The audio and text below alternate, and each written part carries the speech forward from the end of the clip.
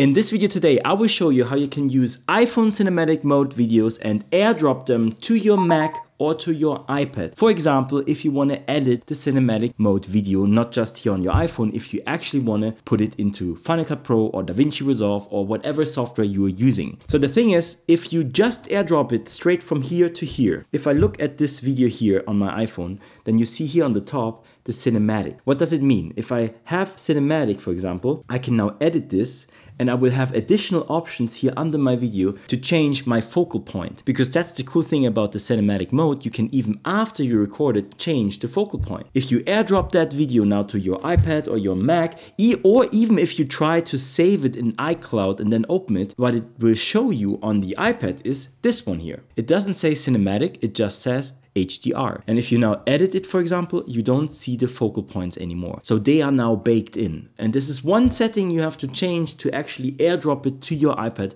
that will make sense. So here on the iPhone, when you want to airdrop something, come up here to the share icon. And now before you airdrop, you have to come here to the options. So you click on options and you have to make sure that all photo data is turned on. Now if I airdrop, for example, to my iPad, now I have the video here and it even says cinematic mode, and if I go for edit, for example, I can now even change the focal point and I can bring in this video to Final Cut Pro, because Final Cut Pro is capable of editing cinematic mode videos inside of the software as well. So I can do that there, or whatever software you will use in the future, you have to make sure that you send the cinematic mode video and not just the baked HDR video.